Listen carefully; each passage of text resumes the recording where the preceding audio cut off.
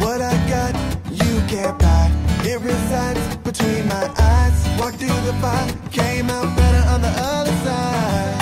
See, life's like a beach if you find the sand. And right now, I feel like 100 grand. You are listening to Inspired Insider with your host, Dr. Jeremy Wise. Dr. Jeremy Wise here, founder of InspiredInsider.com, where I talk with inspirational entrepreneurs and leaders like the founders of P90X, Baby Einstein, Atari, many more, how they overcome big challenges in life and business. This episode is brought to you by Rise 25, which I co-founded with my business partner, John Corcoran, who Tom also knows.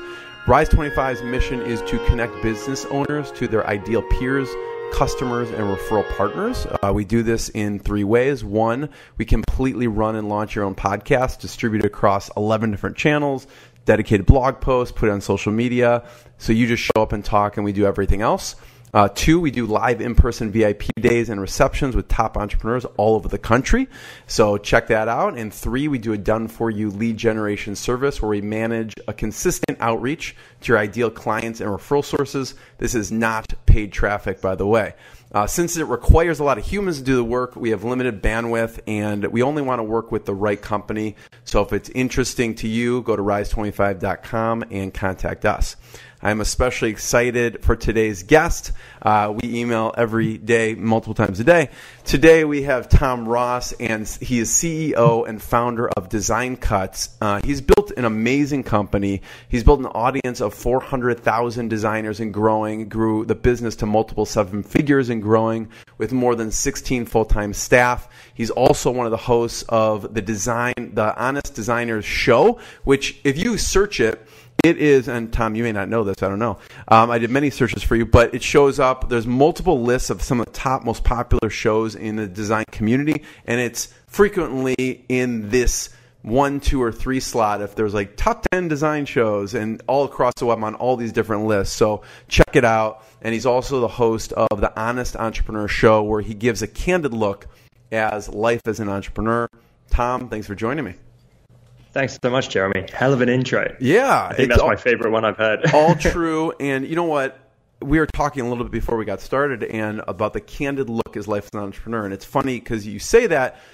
The first question I have for you is the dark side of entrepreneurship. You know, everyone talks about, taking pictures in front of fancy houses, cars, and, how much money they're making. And you and I know when you're running a company, there's a dark side of entrepreneurship. It's the real stuff that takes the time. And I want you to take me back. You're working 100 hours a week. You end up in the hospital. Okay? Yeah. What was going on at that time? Okay, so I'm really into exposing this whole side of entrepreneurship. It sounds like you are too. Totally. I think you're exactly right. Historically, it's very much the watches and the Lamborghinis, and there's still that side of it. I think things are evolving, and I know around the time I started my company, this is like 6 years ago now, I discovered hustle culture and that whole side of things. I don't know if you've been in that space. I'm sure you're very aware of it, but I discovered some of the main. Tom. What do you mean? It's true. You are one of the busiest guys I know, so respect for that.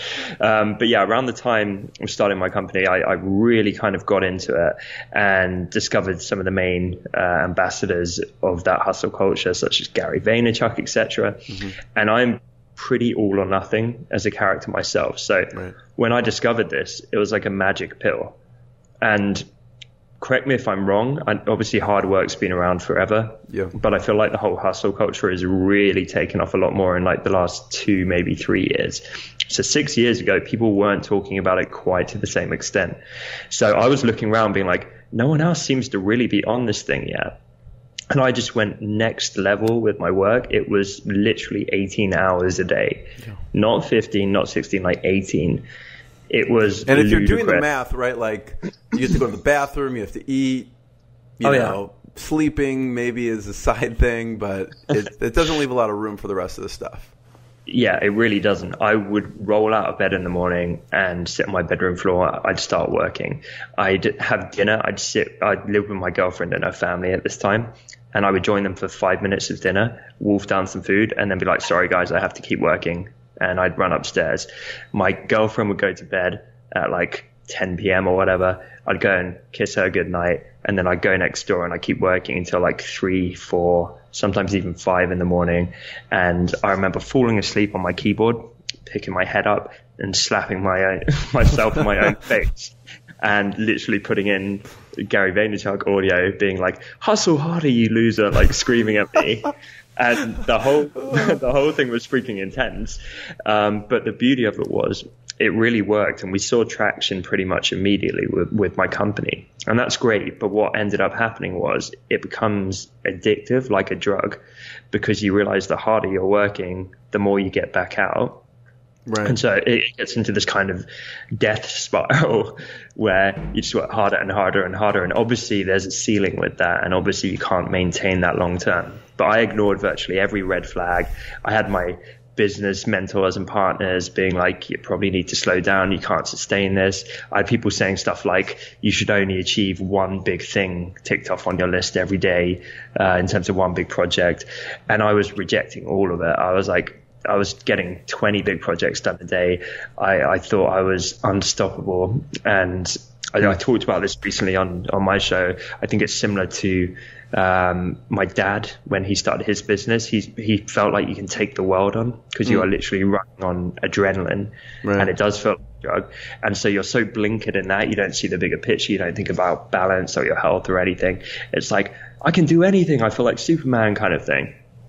So what ended up happening was I started getting more and more burnt out. And the first time it just hit me like a brick. And I was like, oh, wow, where did that come from? I didn't see that coming. How did that manifest? Like what did the burnout look like to you? It went like comatose for like 2-3 days. Like I was so wrecked, like I couldn't get out of bed, and it just came along very suddenly. It kind of snuck up on me. But then what happened was it started happening more often. So I'd feel like that every few months, and then before I knew it, every few weeks, and then every few days, and before I knew it, I felt like that all the time. And then as this started happening, I started to get physically really sick. And so this cough I had just got worse and worse and worse. And then it got to the point I started vomiting. And I don't want to get too graphic here on your podcast. I hope you don't mind me sharing the gory I've dissected cadavers, so like you're not going to faze me. Yeah. Okay, I need to ask you about that later. That's that's great too. But yeah, what started happening was I would be vomiting for 2 hours every single morning. Oh my gosh. Oh yeah, it was freaking me out. I was like, what the hell is happening to me? So I'd be vomiting 2 hours every morning. I'd get into work like late morning because I just felt so terrible up until about lunch. And that was my life. And I'd be driving to work and like it just kept getting set off by nothing. So I'd drive to work and I'd have to like stop my car in the middle of the road. Jeez. People honking at me and I'm like vomiting on the road. I had to pull into a corporate car park and I'm like vomiting there as people are getting into their office and they didn't know me. Where did you think was happening? I really didn't know. So I was trying to see doctors and they weren't initially giving me answers, but it got so bad they had to investigate. And so what it turned out it was I had a hiatus hernia, which is where hernia, they're horrible. Like for the people listening who don't know what it is, your stomach like slides up into your esophagus. Right. It makes you very sick and it's not very pleasant. And the doctor said, like, amongst some other things, like an immensely stressful lifestyle had really exacerbated it and the symptoms around it. And so I had to end up having major stomach surgery, where they like yank your stomach back out and wrap it around itself and stitch it all up. And with that began like the 2 hardest years of my life. So it was like immense physical and mental struggle. Suddenly the Superman complex went to feeling like an 80-year-old man. I could like barely stand up. And this went on for months and months and months. And well, literally 2 years, like I'd eat and I'd be in agony. It was incredibly rough. And the whole time being an entrepreneur, I couldn't just get bed rest. I couldn't take a sabbatical. Right. What do you do? Like a week later, I'm out of hospital and running my company again. But I'm doing it and I've dropped 2 stone in weight and I'm, shaking and white and just a complete wreck. But I had to keep doing it. And I'd regularly be having meetings. Like my bank manager came in and like physically recoiled because I looked like something out of The Walking Dead. He's like, whoa, what happened to you, man? And that's not a good sign. But yeah, it's been literally like a 2.5 year recovery at this point. And yeah, Jesus, I won't say it was smooth. I won't say I handled the whole thing perfectly, but boy, does that build some fortitude when you have to kind of pull yourself out of that because you feel like you've got no choice. Yeah. I mean, so you come back and you have to do things differently. So how do you manage or hire people, or what do you do now that you can't be working 18 hours a day? Because sometimes it's a blessing in disguise where it's like, okay, you have to put some systems and people in place, otherwise they weren't there because you can't do it all. So how did that work once you started putting things in place after? Yeah, so that was the blessing in disguise. And I truly believe like the hardest things, generally speaking, in life lead to some of the best results or the best learning lessons. I know that sounds cliche, but I've certainly found it to be true. And it was simply that. It forced me to start hiring more and to delegate more. And before, I was such a control freak with it. I guess I had way too much ego in that respect, in thinking, well, no one can do it as well as me. I'm not going to give any of this up, micromanaging too much. And now it's in a much stronger position where we've got a much bigger, more established team. People have great autonomy. I'm happy to let go much more and have a better work-life balance, which I don't always get perfect, but I mean, damn, it's better than 100-hour weeks, I'll tell you that. Yeah. So what was a key hire or key system you put in place when you came back that maybe right now anyone listening should put in place before they end up in the hospital? I don't know so much about systems. I mean, I'm happy to break down our hiring process because that's been effective. But rather than systems, I think just consider doing it earlier. For me, we hired way too late. We didn't hire for 10 months into the company. And a lot of what I would kind of preach to my business partners would be stuff about reinvesting into growth and hiring. But the actions weren't aligning with that quickly enough. And it was pretty dumb. Like, forget health or any of that stuff. I believe we could have scaled much more effectively by hiring strategically. But all of that is, I'd only managed remote teams before this. So it's been learning on the job. If I went now with my experience and knowledge back to year one, I would invariably do a lot of things differently. But that's just the nature of learning, right? Yeah. What was a key hire? What was a key position that you wish you would have done earlier? There were a few of them. I would say one of them was me researching the products that we feature, because we sell a lot of design resources and products. Yeah. But that would then involve me going through, tens of thousands of different places to source these things. It was very, very laborious, and that was a job that it felt like it was impossible to hire for, because it was such a random mix of experience where it's like I'd had design experience but also marketing experience in all these different areas, and it felt very difficult to hire for. But now we've got someone who's fantastic at that and at least as good as me.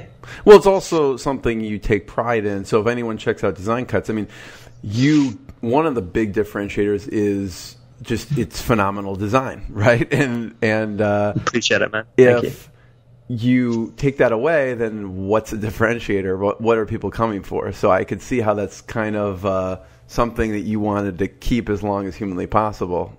Not saying it's the right decision. It's just I could see how you would want to do that.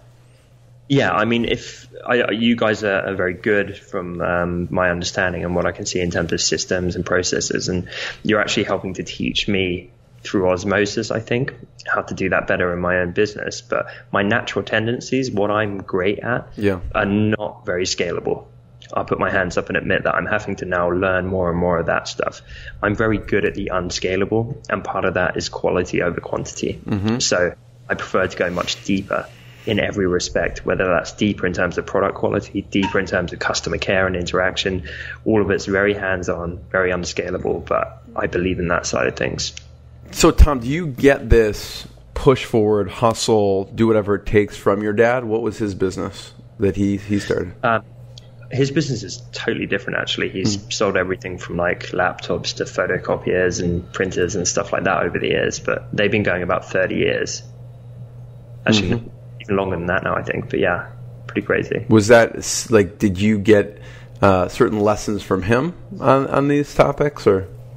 I actually didn't. I have had certain lessons from him, but a lot of it has just been me immersed in a bubble of self-learning online, because, to be honest, it's wildly different from how he's much more traditional business. He doesn't fully understand everything I do. It's it's a different realm, right? The whole online marketing and e-commerce and all of that side of things. Yeah. So a lot of it's been self-taught, and something I tend to preach to people is be mindful of who you're consuming, right? You have listeners consuming you, and I presume, knowing you, that, you know, they're getting great value from that. But the same way that teenage girls read glossy magazines and end up with body issues, the same thing can happen with anyone, including entrepreneurs. And when what you're hearing is inherently damaging or blinkered or one-sided and lacks balance, that has a huge impact. And I'm staggered. I've been encouraging friends and peers online to do this, and I did it myself. When you audit the circle of who you're following, and suddenly your whole feed of daily content changes, it changes your mindset. And I found I had to do that. I can now listen to some of the rah-rah motivation stuff within a wider recipe of content I consume. But for a long time, if I literally had a Gary Vaynerchuk video on, I would start to feel physically sick, because it would start triggering anxiety. And but for the record, this is not me razzing on him. Like, no, of course. I've got every book he's released. I'm just thinking, like, I'm going to clip that one part out and put it on social media. I was listening to Gary Vaynerchuk and got physically sick, and just leave out the rest of the disclaimer on there. No. No, please give it context, Jeremy. Yeah. Don't do me like that. But yeah, no, like, there's a time and a place for that. You know what I mean? There is a time and a place for it. And I mean, I ask because I err more towards what you do, like how you were, right? That's just my nature, right? So I totally relate to that, and I actually enjoy it and thrive on it, and it's probably not a good thing, you know? Yeah, it's kind of type A, right? Yeah, totally. And that can be really powerful and really fun. But I'm trying to stir up a bit of a wider debate about this stuff. My way of thinking is that I think the people who get heard the most tend to preach the most extreme views. So there's two aspects there. One is that you're probably hearing something that's their most extreme side, and you're hearing it hyperbolized in social media and then amplified by everyone else. So suddenly, ironically, it's become cool, right, to be unglamorous. Back in the day, it was all Lamborghinis. Now you've got everyone being like, I'm freaking homeless and I'm working 28 hours a day and, like, you know, essentially self-harming with my work-life balance. And that's super cool. And that means I'm a thoroughbred real entrepreneur. I think it's almost gone down that path. And that's even more dangerous than the douchebags with the Lamborghinis, in my opinion. Right. Yeah, it's not great. And I think what you really need to do, you need to come up with that recipe where it's like, okay, I'll take a pinch of motivation from there and a little bit of hustle from there when I need it, and a little bit of mindfulness there and some chill from there, and have a bit of a laugh over there. But when all you're consuming is like hustle, hustle, hustle, it makes you pretty one-dimensional and pretty unhappy, I think. Yeah. So there's two cornerstones that you talk about and that you live with your company. I want to kind of dive into those a little bit. Building disruptive brand and building highly engaged communities. Okay. Let's start with a highly engaged community, because I was listening to someone who was interviewing you, and they said, how did you get so much traction on, you know, the Honest Designers podcast? And I'm like thinking they had built a highly engaged, with Design Cuts, a highly engaged audience. So you have a built-in audience that you've built, and you release something to them and you get tons of traction, right? But it took you a long time to do that. Talk about how you build, because you started from ground zero with Design Cuts. How do you build a highly engaged community? What do you tell people? I tell people two things. That referral is one of the best ways you can grow an audience. And a lot of the stuff which I practice, it takes like creative application, and it takes hard work, and it can take smarts and talent and all those things. But when it really comes down to the cornerstones of it, it's basic stuff. So I knew the stats told me that referral, i.e. word of mouth, that would generate the highest quality of person, totally. Right? Compared to, like, you know, social media, advertising, or organic search even. or direct or email or anything, like it generally came down to referral. So it's like, okay, what are two ways of doing that? So there's affiliates and people of that nature. And then there's quite literally word of mouth of customers. So it's like, great. Well, if you want to attract the highest quality of person, you focus on those two things. So you build up a network of peers that like what you're doing and are happy to promote it. That covers affiliates. And then word of mouth, you hustle, sorry to use that word, you hustle your face off to wow your customers. You build real relationships with them and you go really, really, really deep with your interactions with them. And I'm happy to share that. I don't feel like, oh no, suddenly our secrets are revealed. It's like, that stuff sounds pretty obvious, but knowing it is not the hard bit. The hard bit is the working 100 hours a day because you're chatting with Debbie in Arkansas about her cats at 4 a.m. because you care enough not to leave her hanging or ignore her email and actually to become her friend, and doing that at scale. What are some wow moments? Like you just mentioned Debbie. What's another time and how you wowed the customer? Endless. Like we do it all the time. Sending them personalized gifts. We just we do cool competitions and stuff like that, but not in a lead generation way. So all right, here's an idea for people. People are all I think people are all about, what am I going to do to get more people to sign up?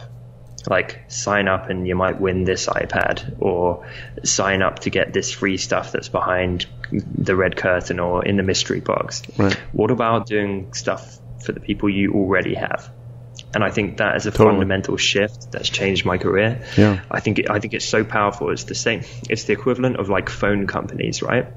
They entice you in and you're like, this is great. And then before you know it, they're hiking the prices up and they ignore you because they've moved on to the next 1,000 customers they're trying to entice in. So true. Yeah. And that makes you feel like shit. So if you want to build a community, stop focusing on the next 1,000 people and worry about the 1,000 or the 100 or the 10 that you already have. And again, easy to say, hard to do. As humans, like even now when I'm building a bit of a new community around my personal brand and that kind of stuff, I get suckered into it and I find my actions won't align with what I just told you. So I'll be kind of chatting to the people over here or trying to get on the podcast over there. And then I'm like, oh man, I haven't really given enough attention to the 10, 20, 50 people that really give a shit about me. I need to be doing more for them. And we always, our nature blocks us, right? Yeah. Like, well, that's not going to scale. And like, you know, I should be on the podcast over there. I should be focused on that. And it's like, it's so damaging to ignore those people because they're everything. They're the foundation. Yeah.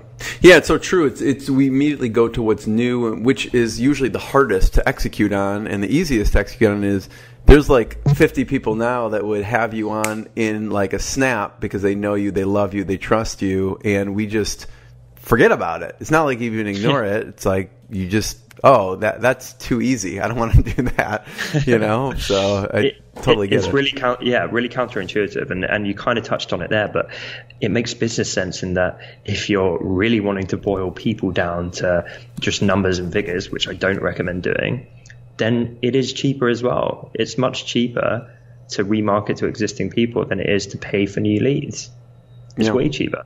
So like on paper it makes sense, and it makes sense in terms of morality and being a decent person and treating people right. Yeah. So building a disruptive brand, talk about that with Design Cuts.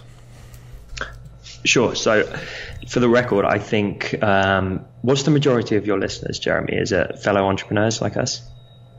Yeah, I would say so, yeah. Cool. So I feel very privileged that pretty much from when I started messing around with this stuff at 12 years old, I've been in the design space and the entrepreneurship space in tandem. And that has been one of my greatest assets because I think 99.9% of entrepreneurs suck shit at branding and design. It's embarrassing. They're all sales all the time. It's funnels and it's pushing stuff out, and their website often looks hideous. They haven't really built a compelling brand. They're not presenting themselves in the right way. And there's dudes doing this, like the YouTube pre-roll guys. Not that there's anything wrong with pre-roll, but a lot of them are like the Lamborghini guy. And you think they must, like the amount they're pumping into ads, they must be turning over millions. And if what they're saying in the ad is true, they must be turning over multi-millions. And their website looks like it was done by a 5-year-old. It looks like it was 1990. If it was you when you were 5, it would have looked good, but maybe not 5. Maybe 12. Yeah. Lego or something. Yeah. But like I think. Let me give you an example. I'm guessing you're familiar with Marie Forleo. Yes. I think she can massively stand out in the entrepreneurial space because she has a really, really nice brand. And brand, of course, isn't just about design. It's about everything coming together. I tend to define brand as how other people talk about you when you're not there. What's like the nutshell description that they give you? Oh, that's Jeremy and he does XYZ kind of thing, Right. What springs to mind for them? So branding is design, but it's also, you as a person. It's the values you stand for. It's what differentiates you. It's your USPs. And I think branding it's like art. It's like an orchestra, right? When everything comes together seamlessly, it's a beautiful, beautiful thing. And when it becomes consistent and it weaves through everything, that's freaking awesome. That excites me. Where the copywriting in the email matches the LinkedIn and the Facebook header text, which matches the graphics on the website, and it's all the congruent. it's all congruent. It all flows beautifully. I think that's incredibly powerful. I think Maria, as I mentioned, is a great example of that. And can you imagine if she had like the super long form sales page with the flashing red text, which looks like it's done on GeoCities? She wouldn't have the community and the brand and the credibility that she has, but she does a really great job with that stuff. And I think that's a massive white space for many entrepreneurs. If you're making any kind of money, like how about you scale back the ads for a week or two and actually get a decent web designer involved, a decent brand designer if you can't do it yourself. Yeah. So some of the big mistakes people make with building their disruptive brand is they're just not paying attention maybe to one aspect, but not all of them. Mm-hmm. Yeah, it's not tying together. This is an old mentor of mine used to use this expression, but it becomes Frankenstein, where you're kind of bolting various bits on. Yeah. And I love that description. I still use it all these years later from when I first heard it. And we're guilty of this ourselves. I think everyone is, because you tweak things and you add things and that compounds. So over time, 5 years later, 3 years later, whatever, suddenly nothing really goes together. Yeah. And it's all just a bit of a mess. And then what you need to do is have a mass audit of everything and like a spring clean. Sometimes it's good, just do a complete revamp. Yeah, and that's what most people do. But I think that can be expensive. It can be damaging. Mm-hmm. And it means you're slowly eroding and degrading to the point of doing that. So what we're trying to push more now is like an iterative approach, right? Where every month is small tweaks, the same way more in the past maybe, but I remember I used to go on Facebook and I felt like every week there were subtle tweaks which most users wouldn't notice, but as a web designer I'd be like, they've tweaked that, they've changed that, so no one notices anything changing, but a year later you're on a different website totally than what you used to be on. Totally. I want to dig a little deeper into who should be using design cuts and for what. But I want to talk about, because you mentioned this early on, you were doing a lot of the kind of curation. How do you choose what's featured on design cuts? With an incredibly high bar of quality. Yeah. Like, it is ridiculous. We often get stuff, and we get it from all kinds of places. We're actually getting more and more suppliers approaching us, and a lot of the time our community are like, oh, you need to work with these guys. They're really great. So we get a lot of stuff kind of incoming. Talk about how that works a little bit, the background, so people can go on the site and get... So people go on the site and it basically sells the products, tools and resources that designers use on a daily basis. So it could be fonts, it could be social media templates to make your social media look nicer. It could be illustrations if you're making greetings cards and selling them on Etsy, just all manner of stuff. And we try and differentiate, and I think do so successfully because we're curated quality. So instead of there being an ocean of noise and crappy products and there's a few gems in there, we only sell the gems. And so it's a smaller product base, but everything's been hand tested and curated in this way. And so it's a much nicer experience. Yeah. How do you choose what's featured? Because now it's not just you. You have probably have a team deciding, and there's probably a process. they have to get through, and probably there's a lot of people applying to get through this. Yeah, like design's quite arbitrary and subjective, isn't it? So we can't have a checklist exactly, but I think what everyone else does, they either don't screen it or they kind of just cast an eye and chuck it up anyway. What we do is, I told you I'm good at unscalable stuff. We're actually going to do a public video showing how unscalable it is, because I don't think people realize how much we put into it. Right. But our team will like ruthlessly go through and reject stuff they don't deem good enough, and that's just subjectively them casting a trained eye on it. But then we get the products and then we download them and we test them out to make sure they're working, and a lot of the time we identify issues, and it might be being sold on other websites and no one noticed this, but we get the issues and we fix them, and we go through, and even if it's kind of okay, we tidy them up and make all the files better organized so the end user and customer has a way better experience. So the whole thing is making it like a great product, an exceptional product in some cases, is making it the best it can be, and it's doing that manually. So unscalable as hell, but boy, it's a better experience for the user. Who uses design cuts, and who should be using design cuts? Because I went on and you browse around, and I could see a lot of applications for just a normal entrepreneur, and it seems like probably a lot of designers use it. But like, just if you do any webinars or PowerPoints, it seems like there's so many resources just for that alone. Who's using it, I guess, and then what should they be using it for? What should they go on design cuts for? So it's really grown because we have so many customers now all over the world. It's varied. We get, do you know what digital scrapbooking is? Because I didn't before my company. I've only heard of, I don't know exactly what it is, but I know there's conferences of people who've done these type of things. So it's like, it must be big if there's a whole conference on it. I love it. It's one of my favorite niches. So it's like the old school. You get a scrapbook thing and you put in pictures of your kids and your grandkids. It's like that, but digitally. So you're dropping in all these different graphics and objects and building like a digital collage, and normally it is family stuff. That's particularly popular with like middle-aged to older ladies for the most part. Right. And like they go nuts and they love that stuff, and they create some really cool looking designs. That's one pocket of it. We also have like big companies buying from us. We also have brand agencies, solopreneurs, like hobbyists, people making stuff to sell on Etsy, and physical product designers, a whole spectrum. But you touched on entrepreneurs. Yeah, like for example, with your audience, social media templates, PowerPoint and Keynote slides, like all this stuff is meant to be beautiful out of the box. And so for me, I see this stuff every day. So I'm like, yeah, like it's cool. I know for a lot of people seeing it the first time, they're like, hold on, you mean this is going to save me 3 weeks of like faffing around because it works outside the... Not only that, but it actually looks good. Like at the end of 3 weeks, I'm going to produce something that looks like crap, and it's not going to be beautiful. So it's like a waste, not only 3 weeks, but it's not even, for me, it's not even going to come out that good, And it shouldn't, because you're not a designer. Yeah. Like if I tried to do much of what you do, I would suck at it. That's just the nature of it. But it's when it's ridiculous value as well. And I don't want to kind of pitch this too hard. I'm just being transparent about it. But like from a business sense, I think the best business models are where everyone wins. And so for us, it's like, well, our suppliers, they produce these amazing products. They don't always know how to sell them.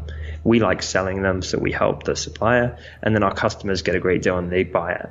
And I've drawn this little triangle out for my team so many times. I'm like, this is great because no part of this triangle loses. Everyone wins. What's the most popular items featured? I know when I was looking, my favorite was there's some 1,400 infographics design thing that is like, wow. I'm like, John, we should actually make our webinars look really professional with this. But what are the most popular ones on the site? That one is very popular. Yeah. The one that you just cited. Fonts tend to be pretty popular as well, always. A lot of graphics. We just teamed up with one of the world's foremost illustrators and released possibly the cutest pack of all time, where it's all like cute animals that she's hand drawn, and you can build like a magical world out of them. That's currently going nuts with people, and they're making all this stuff they sell on Etsy, like pillowcases and cards and things like that, and that's freaking awesome to see. Yeah, I'm just looking over here because I'm looking at the featured products. So if you go on the magical scene creator, that's the one. I'm talking about, and we just had I see that right here. Yeah, it was so fun. Like we had a launch where I've been wanting to do webinars for years. We did our first webinar and 700 people jumped on. I think I emailed you about this. Yeah, blew my mind. Like I couldn't keep up with the comments. It's amazing. Damn, we need to do more of these. So the magical scene creator, the infographic. What else is popular? Like I say, the featured products you're kind of seeing some of the most popular right now. Okay. So a few there's graphics. There's a grid builder. There's that's super popular. That's by my buddy Ian Barnard. He's my co-host on the podcast we do as well. So that's another niche, that's for hand letterers. That's for people doing calligraphy and doing cool letter work. Yeah. He provided all these grids so they can actually lay out their lettering properly and it's not a mess. I would suggest anyone go to Design Cuts, even if you're not going to buy something, but just to get your creative juices flowing. Like I found when I was looking at the site, I was just thinking of other opportunities or other things that were not even related to the specific design. Well, I'll give you an example of that, Jeremy. So we're trying to build a community, right? You might notice I'm more about brand and community than sales. I feel like the sales is secondary. It kind of just comes when you get that other stuff right. Totally. So we got a community forum now. Myself and my creative director, Matt, we're launching a new show and we're saying to people in the forum, suggest your designs, your websites, whatever. And we're going to do an in-depth constructive critique as part of a new video series for free. Like I've charged $500 for these before, and we just like doing cool stuff like that for the community because it's a value adder. Like hell, if you guys want to put your website on there, like we'll break it down and be like, here's every single way that you could improve it. Like you'd have a heyday with ours. What's the usage allowed? So you said people can take them and they've been doing stuff on Etsy. Like, do they get like a full license, they can use it however they want, or is there just limited usage of it? How does it work? So most places tend to charge more for commercial licenses. Often it's like 10 times the regular price. Yeah. But that's one of the key USPs that we managed to nail down, was that's all wrapped in for the same price. That's amazing. So that's something people tend to love quite a lot, actually. Like the only caps are like there's obviously license restrictions. You can't just like download someone else's product and sell it on as your own or something. It's got to be like a different like on something or some other you product. Have to make something out of it, right. Yeah. But yeah, it's the best license available anywhere. And actually, to drop in a tip about that, something I did back in the day, I thought it was a viable business model, right?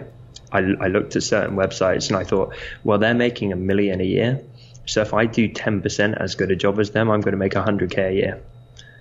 And I was an idiot. I was like a foolish kid because, of course, who's going to pay for the thing that's 1/10 as good as the main thing? Who's going to pay for the best thing?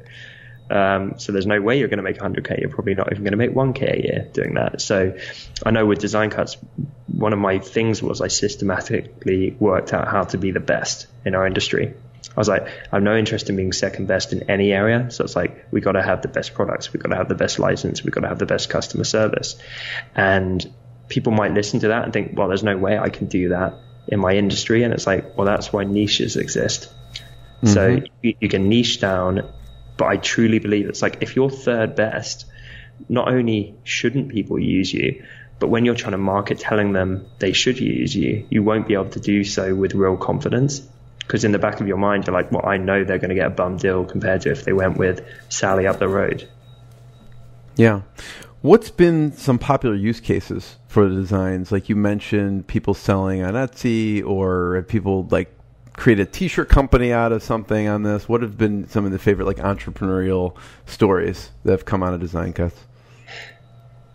Ooh, I'm trying to think what I'm legally allowed to share. Okay. So I won't name the company name, but I would say a very, very big publishing house basically kitted out their massive design team. I think it was like 400 designers or something, with some of our products. So many of the biggest book covers in the world have been done using our resources. And I see it all the time, man. Like, I'll be out for dinner with my girlfriend, probably at least 50% of the time, the font on the menu is one that we've sold. Like, that's so prevalent.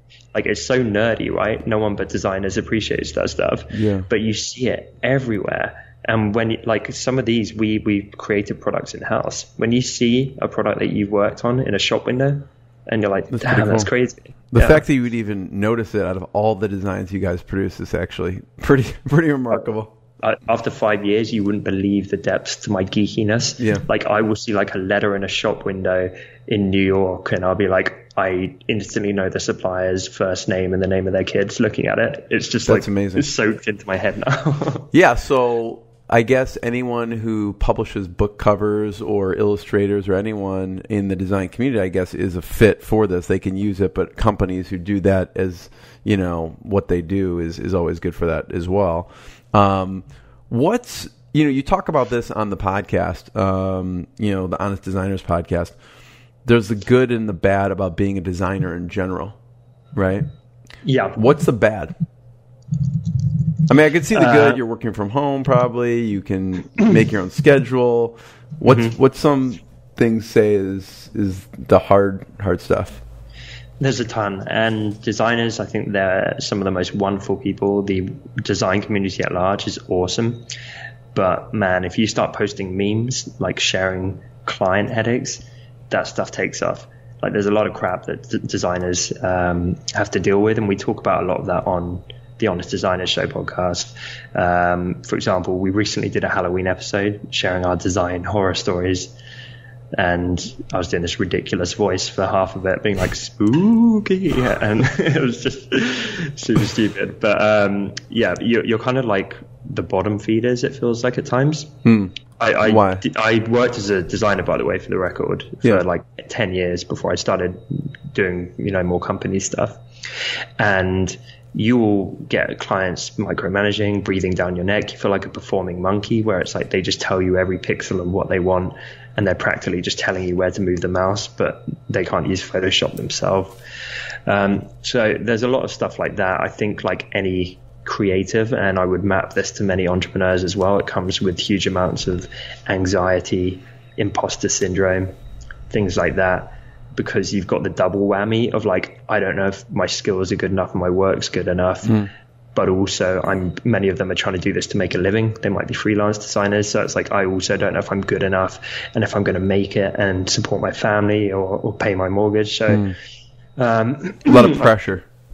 Yeah, and it's I believe the same is very much true for entrepreneurs, but there are many similarities with entrepreneurs and designers. Mental health tends to statistically be higher, for example, which is completely understandable. And I think it's a combination of the job invoking that, but also the natural disposition. Designers, for example, a lot of your ego gets tied into your work. So if a client doesn't like what you do, then it really, really hits hard. Take it personally. Yeah, exactly. So there's a ton of stuff really that's negative. But on the upside, when you really get down to it, it's like you're like the kid at school who sits and draws. Like, you get paid to do that, and that's the coolest thing in the world. So when you strip away all the bullshit around it, like, it's a pretty cool job. Yeah. What works to spread the word about what you guys do? I noticed when I go to these, it says pin it. Is Pinterest, do people spread this stuff on Pinterest a lot? Yeah, they do. Pinterest is really visual. I think if you're not in the design world, you might not use it that much unless like you're renovating your home or getting married or saving recipes or something of that nature. It seems to be for kind of pockets of certain industries and interests, but it's definitely big in the design world. There's some kind of power players on there who tend to enjoy sharing our stuff, as well as a lot of the wider community at large. Mm-hmm. Yeah. I was talking to, it just shocked me. I was talking to Jason Miles of Pixie Fair. I said, you guys need to talk. And when I was talking to him, he said, there's like 6 sites that get the most traffic or referral traffic or whatever he was saying, and he's like listed Pinterest, and I'm like, wow, that is like a huge, no one's talking about that. No one's talking about Pinterest. Yeah, because it's more niche. I'm not sure it's going to work for everyone. Yeah. And there's more niche than that. I mean, you got like Dribbble, Behance, some of these designer specific social networks as well. So it depends how niche you want to go. Yeah. Tom, I always ask, because it's Inspired Insider, one, what's been a low moment, how you push through it, and obviously we talked a little bit about one of those, and then 2, what's been a proud moment, that you come out the other side. From the low moment, it sounds like it was that time, obviously, when you were super sick. And I touched a little bit on mental health with that. Being candid with you, at one point, I thought I was never going to get better. So I thought I was going to live like an 80-year-old man for the rest of my life, and I'm like in my late 20s at this point. So I'd be in my kitchen at work making tea and bursting into tears at the sheer frustration of, holy shit, I've ruined my life. So yeah, you thought it was going to be permanent. Yeah, seriously, because it just wasn't getting better. So that's definitely a low moment. Why do you think that? Because were they just not diagnosing it properly? Because I kept going back to the doctor, and he was saying it will get better, and I'm like, but it's not. I'm still super sick, and they couldn't really do anything more. Was this after the surgery or before? Yeah. This would be like it was after the like 6 months, 12 months after the surgery. I'm still like a wreck. Jeez. So you're like, you started to lose hope. Yeah, big time. Thank God it got better. Yeah. Like I try and hold, as humans, we're really, really good at letting go of gratitude, and it's really annoying, because I remember when I first started feeling like my old self, I was like skipping down the street, rainbows and unicorns, being like, this is the greatest, I'll never take my health for granted ever again. And then a few months later, you're like, man, I'm kind of hungover today, and like, man, I can't be bothered to go to the gym, and you're just a normal person again. Right. But I was elated for a long while with the smallest thing. I'd be like, I wake up and my stomach doesn't hurt. I can swallow this food and it's not uncomfortable. Like the smallest day-to-day stuff I loved. So what do you do now? Because you realize that at some point, right? Like, oh, I can go to the gym. Whoa, I can go to the gym. Like maybe like 6 months ago you couldn't. So what do you do to remind yourself of those, or just come to you automatically when you find yourself just taking for granted your normal health? I think I'm just overall happier and more content. But again, being very truthful with you, that's one of the biggest things I'm trying to work on right now, is actually just having more fun. I was watching a bunch of YouTube videos about this last night, and the guy was really on point talking about it. And I think we can get so lost. I think it's typical of many type A entrepreneurs, where it's like, how can I self-improve relentlessly? How can I scale my business and iterate that and iterate that and iterate that? And you start applying the same thing to yourself. How can I compartmentalize all these different parts of my life? And self-improvement becomes an addiction. And before you know it, it's like, man, like I need to just chill and like have more of a laugh with my friends, or like just, like take the foot off the gas a little bit. So that's a big thing I'm trying to do in general, like irrespective of the health issues, is just like take a step back and chill sometimes and just enjoy. What do you do for fun to relax? It sounds super boring. Like obviously I love seeing my friends, hanging out with them, they're great. I play guitar and bass, used to be in a band, now I just kind of do it recreationally. I like creative stuff, so I dabble a little bit with like short film making and stuff like that when I have the time. What was the band called? So I look it up and clip it in there. Oh no. I'll only tell you if you promise not to do that. No, we haven't really got anything out there even. It was more like we gig locally, and even better. Quite the fan base in the local pubs. So on the flip side, Tom, so obviously there's been some low moments, a dark side of entrepreneurship, hustling, working 100-hour weeks. What's been especially proud for you? It's been a bunch of stuff. I think genuinely when you have a team, you in a weird way feel like a parent at points.